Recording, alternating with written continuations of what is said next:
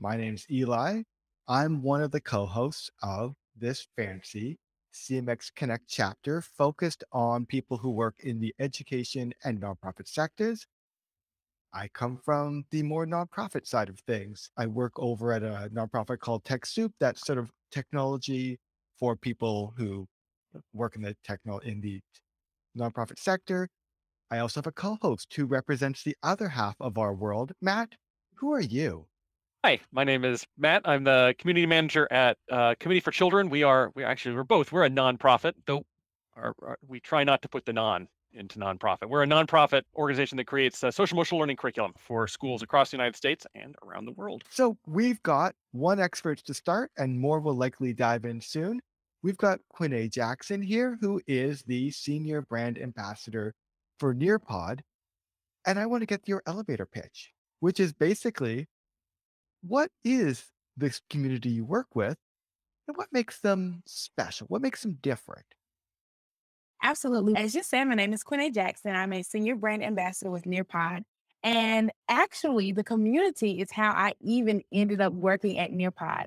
What makes the Nearpod community special is that it really is an organic space where teachers have come together who love using Nearpod, who have made Nearpod an integral part of what they do. It's a part of the ecosystem in their classroom.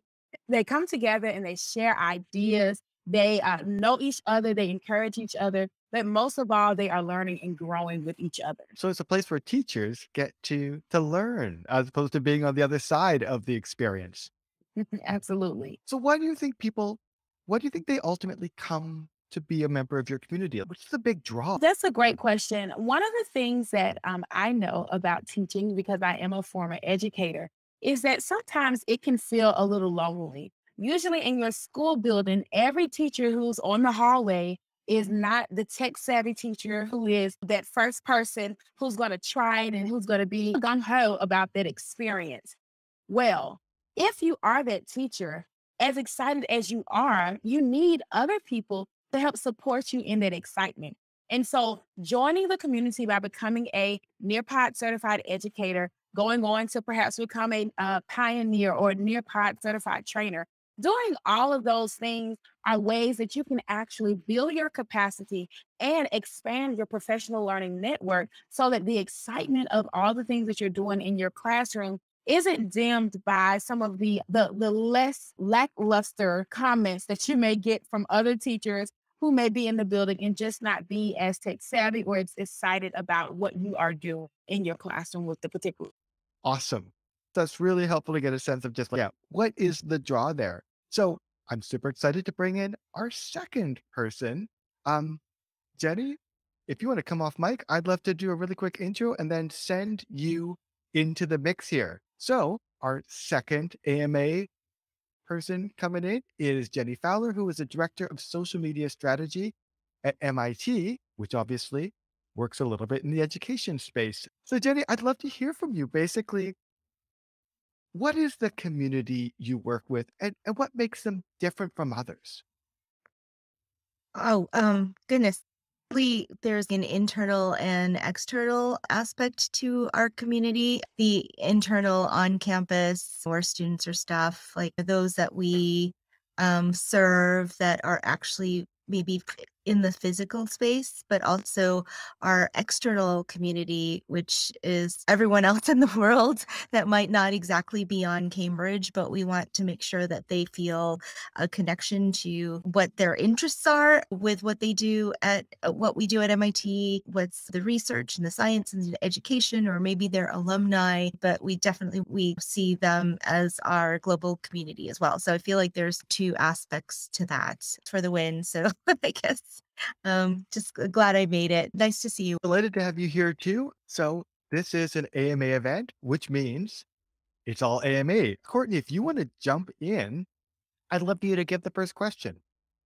Sure. Thank you. Well, I'm really excited to be able to chat with so many folks that can hopefully give me some new direction to start thinking about. I work with a community in the nonprofit sector, specifically for cooperative finance or credit unions for anyone in financial services. And I specifically work with emerging leaders or young professionals in the credit union space with the ultimate goal of really trying to get folks excited about working in credit union.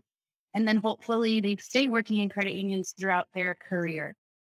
So it's been super fun. I myself started in the community working at a credit union, and then now I get to lead it. So it's a fun, full story. The challenge is traditionally the work that we do is in person. We are a research think tank, so we do education as well as nonprofit work.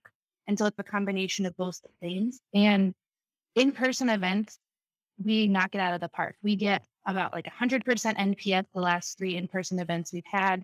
We have over 50% of the response rate on surveys. Super awesome. People are sharing the most amazing qualitative survey feedback. But really where we're struggling is virtual events. So where I go from 100% in NPS, I'm about at a 55. The feedback is still really great, but people just aren't connecting with the virtual experience like they are with in person. And I still want my organization to allow us to do this because it has absolutely increased access. We can work with more people, especially people that couldn't travel before. And so I just really want to make sure that while this is still brand new, we've only been doing virtual for 2 years, that we can still continue to put resources to this program because it really does help so many more people than what we've been able to reach in the past. So my question, like, where can I even just start to shift? And maybe I'm looking at it in the completely wrong way. So That's a really great question, Courtney. One of the things that I have found is that when you are doing virtual events, you have to keep them specific and bite-sized. When you keep them specific and bite-sized, you really are able to get in a crowd that's going to want that particular thing that you're offering. So one suggestion, might be, whereas you may have previously done like a 1 hour event, maybe you do a couple of 20-minute events with a specific focus for whatever that topic for your think tank or whatever it may be. And then you can get, it may be a smaller crowd, but it'll be a more meaningful experience because it's bite sized. They don't have to sit right in the computer for long because we're all experiencing that sort of a fatigue of and being tuned in. But then also, because it is an online space where they're coming to, create the opportunity even in those events that are online for people to connect. So make use of breakout rooms and opportunities for them to actually talk to each other, even when you are doing online events. So that would be my suggestion. Yeah, that's a tough question. I hope I'm not breaking up. I haven't used Firefox in a really long time. Okay, great over okay, here. okay, great, perfect. I don't I don't actually host events or plan events. It's not exactly the scope of my job. But one thing that has been important to us, for us, like my team, I'm a part of the Institute Office of Communications.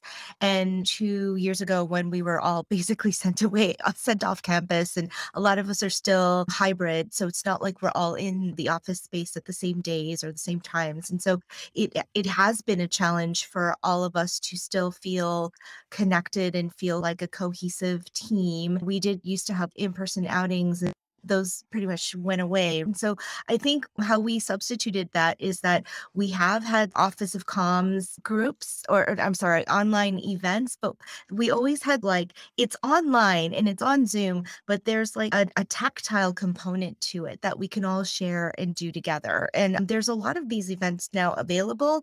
So one that we did, and it's by a local chocolate company. I think one Christmas, we did a chocolate tasting together, and it was hosted by a local company. And so everyone got like a box, and you had to wait to open it. We all opened it together, and the host brought us through this thing of try this first and then try this and then compared the two. And it's funny because you're all in your own space, but you're sharing this kind of event. You're tasting the same chocolate you did, and you can see each other react. So there, like, we found that when there's like a like a build element to it, it just, you feel like you're doing something together, and it's just more of a shared experience than like another Zoom meeting. If you'll indulge me, I'll just say because of the success of that one, we had another one where we all built like terrarium. There's so many of these offered now because we're in such it's a different world now. So these businesses have popped up. Like we all built these terrariums together, and we got these boxes, and we just were playing with dirt. There's always something fun about playing with dirt. So like now we try to plan these events, and they always have this element where like we're doing something together. I think has been really helpful. I really love that where you bring the physical into your distributed events. I know some of the fundraisers I talked to have done the same thing around galas where everyone gets like a package and they all come together and open it together and say, oh, like here's like the sticker from one of the kids who was one of the parts of the program. Actually, Bebby, who is obviously one of the hosts here in CMX, has done a similar thing both around chocolates, and actually tomorrow I will be drinking during work hours during one of their wine tasting events. Exactly. Yeah. So I want to move over to the next question, actually, which is coming from sorry, Kara or Kara? It's Kara. Kara, go ahead. Great. My question, I run a global community of practice for teachers who have participated in a U.S. State Department funded program for professional development for teachers. And I think one of the things that we're finding working with the teacher community is that there are a lot of teachers that find motivation and connection on a personal level by being able to share their challenges and know that there are other teachers around the world that are facing the same challenges. And what we're struggling with is being able to find the balance between being excited about the community into actually doing professional learning amongst our community members and having that not be so community manager led. So I was wondering if either of you could talk about how you move from the excitement of just being part of a community into whatever your goals for the community are. And it would be great if they're around professional learning or moving beyond just the connecting part. Great question. I'll go. Jenny, were you about to unmute? Okay. No, please go ahead. Yeah. One of the things that we did, because it's a great question, right? You become a part of this community, and then it's now what? One of the things that we did is that we actually built out the programming. So you become certified in it, and then now what? So we said, teachers, do you want to focus on instruction and pedagogy? Do you want to focus on school advocacy? Do you want to focus on being a brand champion? And for each of those tenets that we built out, we provided resources and opportunities that teachers could engage in to learn along that path. That gives them an additional opportunity, as you mentioned, to engage in professional learning so they can earn more micro credentials. But it also gives you the opportunity to build capacity within those smaller groups so that there are leaders who are in those different, whatever it is, instruction, pedagogy, school advocacy. And those leaders can then begin to lead that group. Because then they may decide, okay, we want to boil this down even more. There are some specific areas of interest that we want to study. If you have a book club, right, and you all are reading it together, but then you divide it up into chapters. But then even within the chapters, there are nuances in the chapters. And so you break it down in that way. And ultimately, the people who are a part of that group, they find their area of passion. I truly believe in working from your area of passion. And so if it's something they're passionate about, it's not an additional task for them to lead it and to come up with whatever it is they want to do. It really is something that they enjoy and they want to do. Those are some ways that we really built out that programming to ensure that it's not just about excitement, but also it's a meaningful, engaging. Yeah, I totally hear you on that. I feel like I get invited to like different spaces like once a week, and then you get invited and you go and everyone's, hi, excited to be here. Hey. And then it just like disrupts. I'm like, and then you go back and you're like, oh yeah, I forgot about this like community, or I forgot about this space. Is anyone like talking? I think this kind of builds upon what Quinae, am I pronouncing your name? Is it Quinae? It's Quinae. You did good. Thank you. Okay, great, great. I like building off of what Quinae said. Like, I think in order for spaces to, there's the excitement. In order for them to thrive, you really do need some really engaged moderators. like a digital space, and someone who is bridging relationships and building relationships. So there's that initial excitement about like engaging folks. But I think the second part is it's folks need an avenue where they feel that like they're heard. And that's what a little bit, I think what couldn't like, what are their interests? What are they wanting to pursue? Give them an avenue to share their interests or share their concerns or their needs, and then act on that, and then provide sort of those necessities or the things that they're looking for or the support that they're needing. Like for instance, one community that I am passionate about at MIT is I manage the social media working group. And so basically the community of social media managers at MIT. And we have 200 department labs and centers, and they all have their own social media presences. And so I don't police anybody. I don't try to herd cats. I want to amplify, and I want to just really empower all of our social media managers and make them feel like they're armed with like information and that they can do a good job. So we're all in the same space, and it's very flat. I feel like we're all helping each other. So early on in the pandemic, it really became a place where we could talk to other people, because a lot of our social media managers are basically one person communications teams. So they didn't have a lot of human contact with other people. So that was like the one place for human contact. And so we did check-ins in that space. But now it's to a point where the check-ins were fun at first, and it was nice to like hear other people. Now it's like they're really burnt out, and they're in need of like support. Like I said, a lot of them are one person communications teams. So now we're trying to find a way. I'm trying to build out this thing that I'm calling like the backup buddy system, where maybe there are two people we can like help facilitate like partnerships where they can serve as each other's backups. For social media, they both take personal time off. It's just an infancy idea. But the thing is, we've engaged, we like to be with other humans that have the same sort of that we do. But now we want to help support each other and that. And so now it's like sort of the action. We're in the phase where we want to pursue things, and we want to engage further and provide things that are action. I think that's sort of where we are with our since pandemic community building of the process. Yeah, I hope that's helpful. I wanted to just add, it really made me think of when I was an instructional coach and the teachers would have collaborative planning time. And everyone comes into the room, we're sitting at the table, and then we're talking, and then the hour is over. One of the things that I did as an instructional coach is that I helped us to focus in on a specific task for each collaborative planning session. We can't plan the whole week, right? You're not going to have time. You're not even going to be able to really fully plan a whole day. But we can take a specific task and we can know that's the topic of conversation for this collaborative planning session. And we can really hone in on what needs to be done.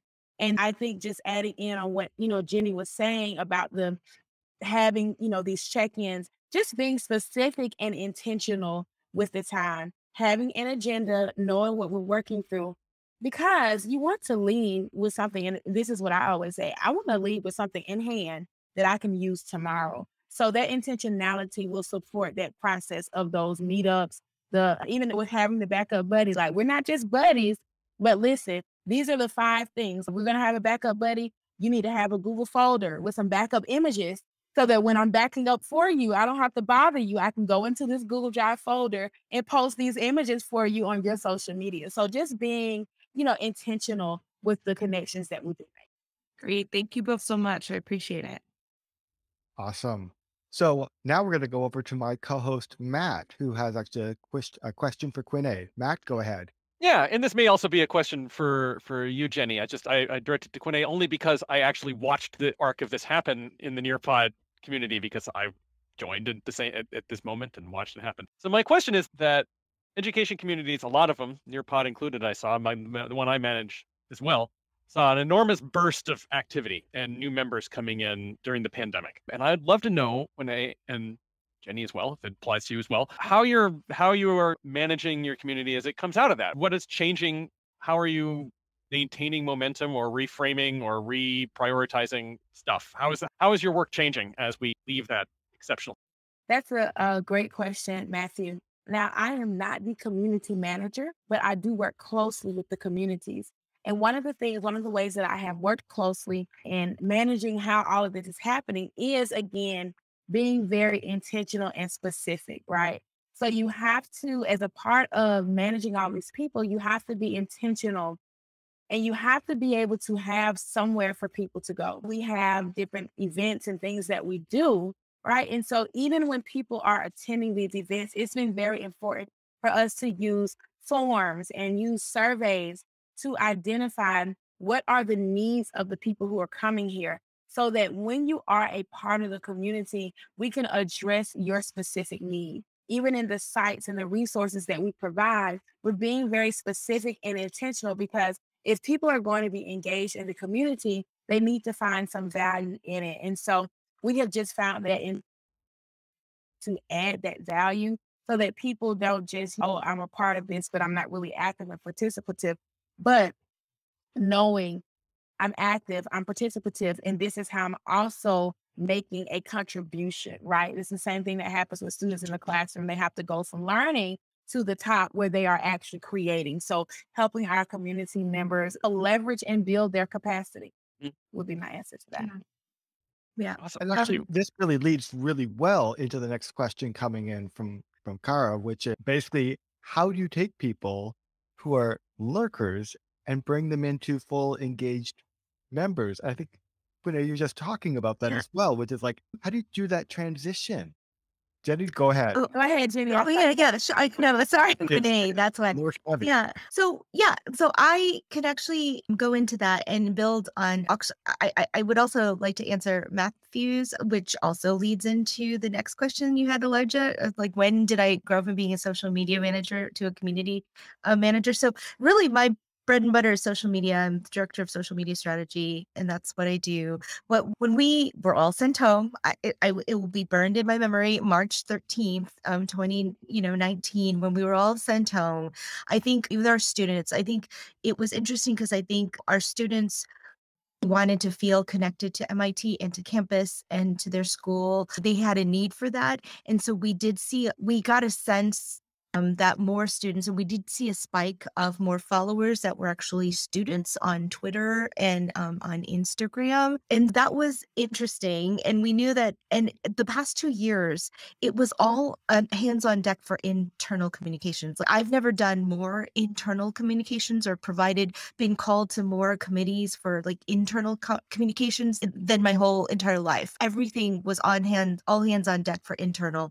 And that was really when I feel like I went from being like just social media to community, because there was a very specific segment of our audience that we needed to talk to, and we need to get messaging out. We need to use all of our platforms in order to do that.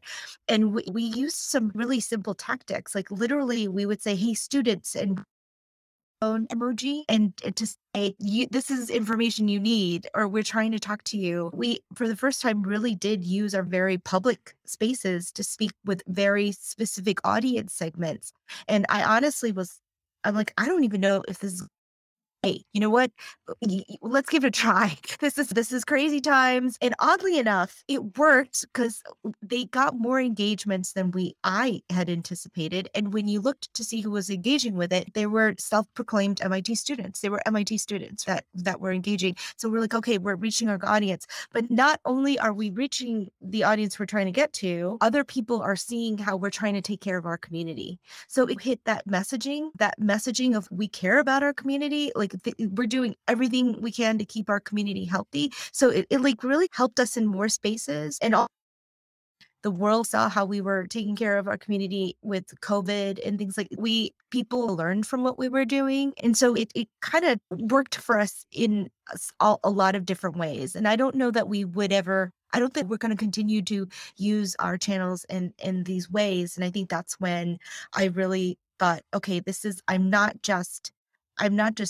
It's not a strategy of posting content and creating content. This is really like talking with our community and making sure our community feels connected with us, and letting the world know that they're our priority right now, that they're really important to us. So that was really important. Yeah. So that's when I feel like that shift happened. And just to get to Kara's question about lurkers, I will say lurkers are a very important part of community. Do not knock them because they are lurking. I very much would love to engage, or I've really tried to pull like and do different things to get our lurkers to engage more. But you have to realize they're lurking in that space because they're finding value in it. They're finding value in it. I would say I don't knock the lurkers. They're very important. The one thing that I do to just once in a while to check in that they're just lurking and not absent is I'll do things like, hey, can you just an update of my directory? Can you just chime in and let me know that you still want to be in this space? If not, I'm gonna just drop you off the list so we don't bother you anymore. I say we don't bother you, but it's more I want to see who. And those are the times where all of a sudden, like all the people, I'm like, who is this person? Like all the people, like you forgot we're in that space will say, I'd still like to stay on. Please keep me on. And then that's where you're like, they're listening. Like some people don't always feel. Some people are more shy or more introverted. And some people, and that's totally okay. But they are paying attention. So I value the lurking. But not the total absence of, and that's where I try to check in with folks. And you would be so surprised to see how many people are just like, I'd like to remain, I'd like to say, please keep me on. Yeah, I hope that's. I would definitely agree. And Jenny, I started laughing because you're right. Everyone in the community definitely plays a part. I see that, as I mentioned, I'm the senior brand ambassador, not the community manager, but I see that our community manager, she is here, Lindsay. And one of the ways that we have been able to get people like re-engaged is that she actually brought me in. And so we actually were able to like create some videos that we could send out so that when people are joining, they're not left to just lurk on their own, but they actually have some call to action, some things that they're doing as they join. They have some events that they can attend when they join. And then also another thing, that you can do to bring the lurkers out of the shadows is to create a space. I said that earlier about that intentionality, but creating spaces where everyone can find a sense of belonging. So even within your communities, if I'm a lurker, but I promise if you have a Whitney Houston channel and I've been lurking, I'm going to log in and I'm going to just go into that Whitney Houston channel because I love some Whitney Houston. So bringing those authentic parts of people that may not necessarily look like they are a part of what your community needs to address, but they are a part of the individuals who make up your community, adding those touches of personalization can often support you in being able to touch all of the people who do make up the members of your community. Nice. More questions are coming in. Now I'd like to pass it over to Pixie. Hi, can you all hear me? Nice. I'm Pixie. I work with Teach for All, with parents organization of companies like Teach for America. So all of our community members are people who are going through that 2-year teacher program, that leadership program, and those who have graduated are alumni. And when we started building communities in the whole network, it was very much synchronous places. So example, monthly calls, fellowships, like these kind of like very strong bonded experience where we'll come together, it's a very specific goal. And then when we go offline, we just don't see each other again until a month later. And a big focus that I have now is growing the asynchronous spaces. So whether it be WhatsApp, Slack, Facebook, it's spread across. And the biggest challenge right now is how are we getting members to engage in these asynchronous spaces? One is there's that habit of always going online for calls, but people are tired of it. The second thing is that in these groups, people tend to take more than they give. And one thing I've noticed is, and I heard it recently, is a bit of the imposter syndrome, where they don't feel like they have enough expertise to talk about it, especially because we have communities like girls' education in Latin America, early childhood. It's always like very specific communities of practice.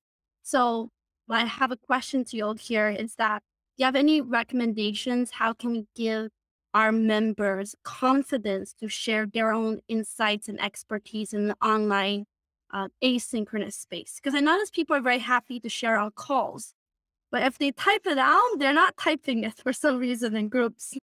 That's a really great question. And one of the things, like this event that's happening today, right? Like a Ask Me Anything, it's more informal, right? And so it gives you the opportunity to really provide the expertise that you bring. And it brings together people. You mentioned sometimes people feel like they don't belong in a certain space. It brings together people who may not necessarily feel like they belong in that space, but it shows that they're included. I think that an event like a Ask Me Anything, something like a space where people can just come together, where you do a crowd sourcing, a crowd sharing of ideas. Also, in working with, I actually am a Teach for America alum, so shout out to your organization. But in working with teachers and people who are in the education field, one of the things that people are always looking to do is to like beef up your resume and demonstrate that you can do things in various capacities. So perhaps you offer them an opportunity to be a guest writer on your blog. Now it's not only beneficial to you to help get some input, to help get them participating, but it's also a benefit to them because now they're a published author. Maybe you have some type of whatever graphic or thing that you're putting out. You give people an opportunity to be contributors. And then, of course, you give them, and so that's a way of participation because, a reciprocal event. And so they may be more inclined to participate. Yeah, the social media working group that I was talking. Oh, it says my internet connection is unstable. Can you still hear me? Okay, great. The group that I was referring to earlier, we are really active in Slack. That is like the space that we really engage in. But I would say I am prompting that group a lot, but become a place where other people have felt good about asking questions and sharing. So, like when are you like prompts are great in that if someone asks you a question, maybe you can put it in the Slack space and say one of us is like one of our community members is having trouble logging back into Facebook and they've been locked out. Does anyone have any advice for them? I think if you make it casual, you'd be surprised at how many people will chime in and say, gosh, that happened to me this year. This is what I did. They might groan a little bit. Facebook is not helpful. It's hard. But I think that once you do more of that, or people are like more in the form of like casual questions or prompts, or someone's looking for a new platform to help them with social listening. Does anyone like what they're using? I think that's really helpful. Also, I put things in that Slack space that I don't offer anywhere else. If I'll put in that Slack space, I'll say, I know, like, the George Floyd, I'm sorry, the person who was criminal, oh gosh, the name is escaping me, but when we were waiting for the verdict on the person who murdered. Thank you. And we were waiting, and people, they're like in responses to that, and our social media managers might be like, are we going to respond? Are we going to put out a statement? It helps for me to say, I don't think this. I'm just using this as an example, and I don't think we did in this case, but in sort of world events, I might say the president is currently working on a statement. So if your dean or faculty are wanting to know if we're going to say something, or if you're working on a statement, you might want to wait until the president puts out their statement, and then you can go ahead and share that. So I put information that could be really vital and helpful at the moment. And I don't email it. I don't share. I just share it in the Slack space. So if they're wanting that sort of information, they have to engage in the Slack space themselves. And I think I've proven that like if you're in the space, it will be helpful to you. There's value in it, and more people have joined and engaged. We have like more than 200 people in that space now. Yeah, you have to like parse out. You have to reward the people that are in that space in some way and engage them, and just keep it help. Here we are coming up probably to one of our very last questions. I'm delighted to pass the mic over to Lindsay. Hello, I'm Lindsay. As Quinae introduced me earlier, I was just wondering, and I could answer this myself, but I'd rather hear from all of you. Is there something or things that you feel like you've learned from your community members that have then shaped how you've grown in your role as a community manager, whether that pertains to how you manage them or just in what motivates you? I feel like all of us are always learning from our community members, but wondering if any of you have any specific things that come to mind. That's a great question, Lindsay. Neither nor I actually manage the communities, but I think that one of the things that we have found and that I've been hearing and listening to you is that it's so important to allow people to just connect as people. And I think that's one of the most important things about community, not having that agenda of needing to sell or push an agenda or push a topic, but allowing the people in the communities just to be people. Um, and then I think the other things happen and emerge more organically. I think that one of the things I reflect on and learning from being a part of the community is that the networking and the opportunities to contribute actually can result, right, in having the opportunity to grow further. As I mentioned when we first started, the reason that I work at Nearpod is because I started as a member of the community and was an active member and was a contributor.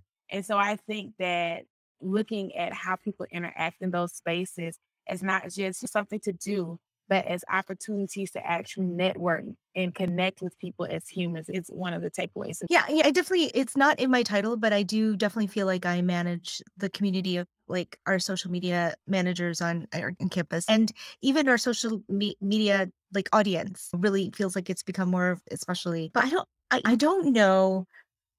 I don't know exactly something that they've done that have made me a better community manager per se, but I would say just listening to them helps me better serve them and know how to serve them. So I think I feel like I'm skirting your question a little bit, but answering. So like anytime, so there have been issues where I'll hear them say, "Oh gosh, burnt out." Burnt out. And so at our next meeting, like I had someone come from MIT Wellness to talk about how to recognize burnout, how to, how to train yourself to sleep well. That was our next meeting title. It wasn't exactly in the scope, like exactly social media, the topic, but it's definitely something that was like hitting social media managers. So that's one instance where I feel like I could serve them better. Or when we're listening in our social media channels and there's students that are complaining about a certain event or what was missing at a certain event, I can take that information and give it to the people that can do something about it. So I would say like the things that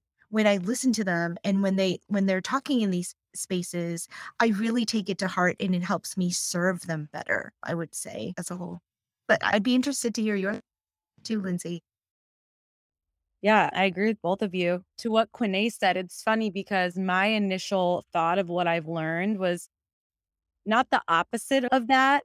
It's that sometimes I intend to just create a space for networking and fun and just say, we don't need to talk about teaching. We don't need to talk about the product. Let's just have fun, which they love. But then I've had some people come to me and say, but we want to share ideas. Let me present like a show and tell. It's because I think when you have these more closed communities, there's a reason they're a part of them, is because like they really do want to have that idea sharing. So I feel like it's good to always have a mix of both, not to forget the getting to the making real connections part, because that's so important, but also like remembering that the reason that they're part of the community is to really learn from each other, and that for them that is the value. And also I was never a teacher in the classroom, always have had so much respect for teachers, but as someone who manages communities and not being a former teacher, I think I really learned to just listen. And Jenny, you were talking about listening a lot, but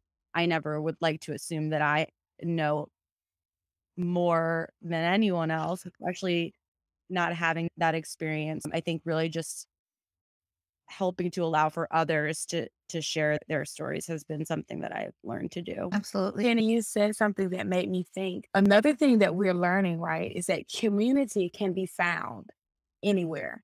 And that's the beauty of the connection, right? Because it starts out as a thing that you have in mind. But what I have begun to realize as a result of working with Lindsay is that you can find community and you should create community because wherever you are, it's going to enhance that space. So if you are in the grocery store and you're in the checkout line and the line is super long, and so you all start talking to each other about why the line is so long, you have created community. And if you put your voices together and go find a manager, guess what the manager is going to do? They're going to open up another checkout lane. And so you've come together, you've created community, and then you've used that community, right, to leverage your power. And so I think that is something that I have learned just in seeing what community could be and in seeing the power and influence of community as well. I was just going to say that something I've been thinking about recently is like when talking about community, when I was hired to manage our communities, it was really just like our community programs, like our closed community programs, which are very valuable. And I think creates that hierarchy and like the chutes and ladders of it all and allows you to progress. But community is your, like, when you were saying your social media audience can be a community, I think for sure. And so when I talk about doing things for our Nearpod community, I'm not just thinking about the people that are in our closed communities. I'm thinking about those potential people that could be in those closed programs and distinguishing between the community at large versus the community programs, because I think it just takes all, shapes and forms. I love it when people step in and basically turn questions right back at the questioner. That to me, like real sign of the conversation running smoothly. So we're coming up towards the end here, but before we part, I just want to say a huge thank you to Quinae and Jenny for coming in, being our guest AMA experts for the day. And of course, to all of you who actually asked those questions, made this thing happen. I put together a whole bunch of questions to have in my back pocket. We ignored them, which is exactly as it should, because you all stepped up with better questions, and I appreciate that.